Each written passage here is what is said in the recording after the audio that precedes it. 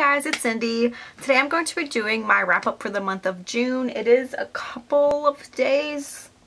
Actually, the end of June is tomorrow, but I'm going to go ahead and film this because I'm not going to be doing any reading today or tomorrow. I'm doing a little bit of pre-recording because I'm going out of town on the 3rd and I won't be back until the 11th, and I want to have like video schedule to go up.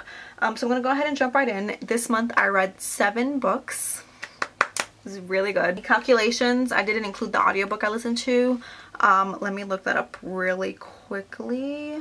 Okay, so the audiobook that I listened to this month was We Should All Be Feminists, and that was by Chimamanda Ngozi Adichie, and I absolutely loved it. If you have not listened to it before, it was really, really good. It's only 45 minutes long. I listened to it on Scribd, which I was able to get like my month for free, and it's just so good. I'm listening to the Feminist Manifesto right now, and I think that one's a little bit longer. The thing that I did like about We Should All Be Feminists is the fact that it's actually like read by the author, and the one that I'm listening to now is not, which kind of sucks, but so far I'm really liking them. And if she ever like comes to talk, I really want to listen to her because I just like love everything that she has to say. She makes some really important topics. I'm really liking the other one more because it's talking about how to raise a feminist daughter and some things that we don't necessarily always think about, and I just highly recommend. So I also read these 6 books, which totaled out to be 1,874 pages, which was 62 pages daily, even though I didn't read for the last couple of days of the month. I almost dropped that whole thing. So the first book, I did participate in Cramathon this month. I tried to get my vlog footage up, but like my camera is not reading my phone, so I just have to like save up, and I'm gonna invest in an actual vlogging camera because I've just been having so many issues, and I don't like taking my Canon out because I just get scared that I'm gonna drop it or break it or something crazy. So 3 of these were actually on my TBR for Cramathon, so I did finish these 3. The first one was Love Letters to the Dead by Ava DeLara. I ended up giving this a 3 stars. It was okay, but it wasn't my favorite. So I feel like I read so much this month that kind of like some of the books jumbled up to become one book. So the main character in this book is named Laurel, and Laurel is given a task where she has to write letters to people that have passed away, and it's like a school assignment, and she chooses to write to like a whole bunch of different celebrities and influential people that have taken their lives in the past, and ultimately she's trying to write to her sister who died, and you're kind of just like finding out everything that happened and how she's grieving and how she's feeling about it. And overall I did really enjoy it. I think it being in completely letter format was really interesting. I like kind of like mixed media stuff, so this was definitely one of those things, but I just wasn't that crazy about it because of the fact that I don't feel like her sister was ever like a really good influence on her, and she looked up to her so much. And I know that's like no one's ever going to replace her sister, but I just feel like some of the things that happened in the book, like she put too much blame on herself, and I really wanted her to like break free from that. So overall I thought it was a good book, but it just wasn't one that I was in love with. Next I read Goodbye Perfect by Sarah Bernard. I picked this up off of Book Depository because I honestly just like really love the cover. I've heard great things about Sarah Bernard, and this was my first novel of hers that I read, and I have to say I was not impressed. I gave this a 3 star, but it's like a 2.5 3 star. So the main character in this novel is called Eden, and Eden has a best friend named Bonnie, and Bonnie has ran off with her her teacher, and Eden had no idea, and everyone just expects her to know. This is not what I thought this book was about, but I just think that their friendship was very one-sided. I'm not going to give too much away, but I just feel like Bonnie did not give Eden anything back in the relationship that Eden was giving Bonnie, and I just feel like she just wasn't a really good friend, and Eden was like holding all this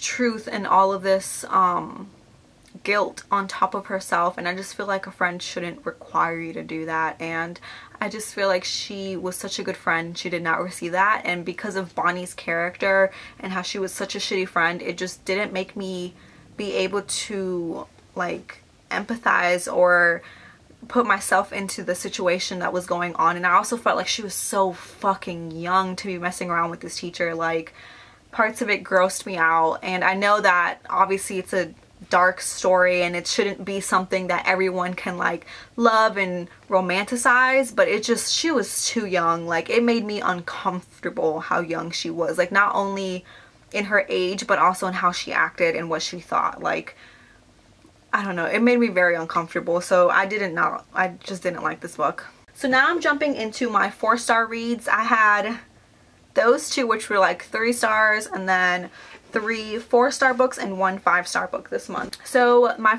4 stars, If I Was Your Girl by Meredith Russo. I can't believe I haven't read this already. Like, this was honestly like a 4 or 4.5 now that I'm looking back at it.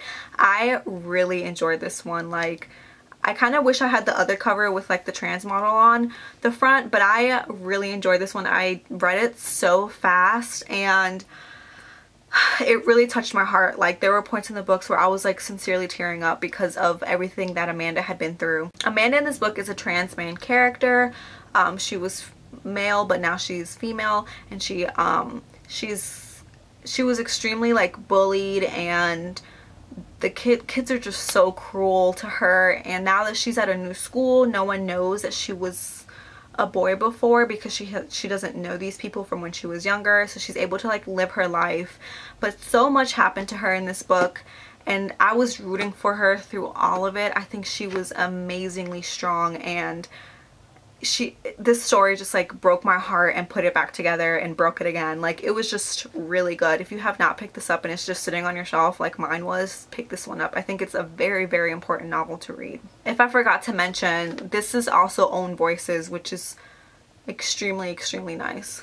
So next I read, or the last 3 books are actually just contemporary novels. If you guys know, I'm like all about contemporary romance right now. That's kind of like my jam. So I read One True Loves by Taylor Jenkins Reid. This book was so good. It is the first Taylor Jenkins Reid book that I have read. I have a couple, no, I have one more of her books, which was The 7 Husbands of Evelyn Hugo, but I haven't read that yet. And this is about a girl named Emma, and Emma was in love with her high school sweetheart named Jesse. And I always look at the back because I suck at names, if you guys know, so I have to remember people's names. And Jesse was pronounced dead in a plane crash. And you know, life moved on, years had passed, and she ended up falling in love with this other guy.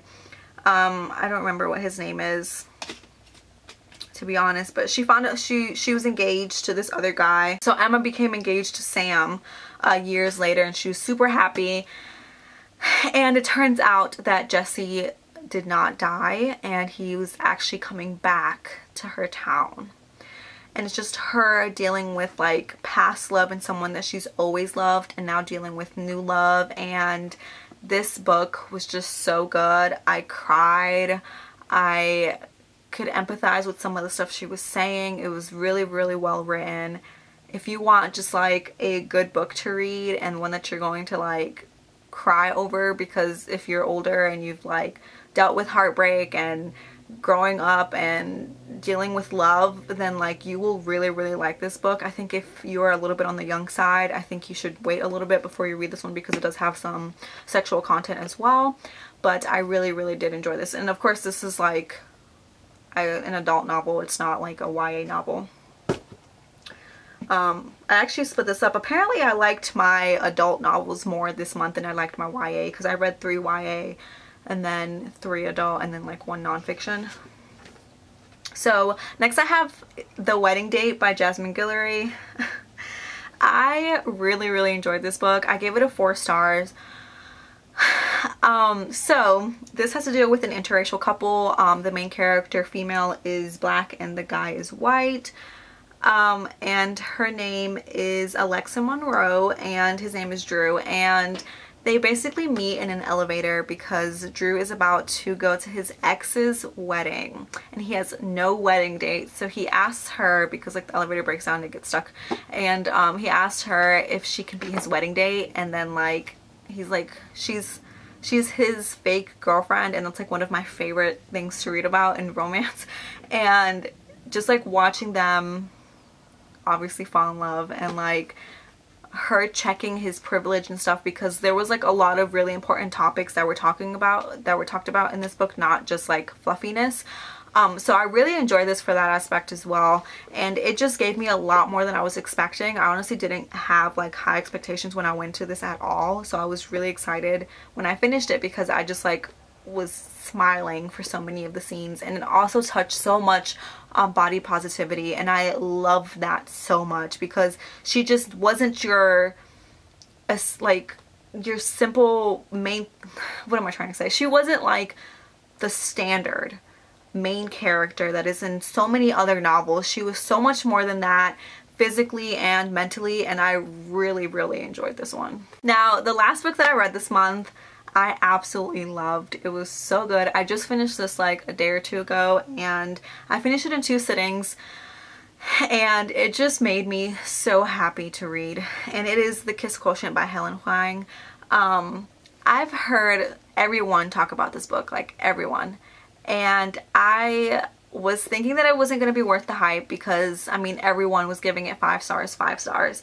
But I can honestly say that if you are a romance lover, even if you're not, just try it out. It's really, really good. Of course, if you're over the age of 18, because there was a lot of sex in this. Like a lot. But so much love too. Like, if you don't know what this is about, it is about a main character. Her name is Stella, and Stella has autism. She has had issues with like sexual experiences. She doesn't have many, and the ones that she does have are fucking horrible, like just not good guys.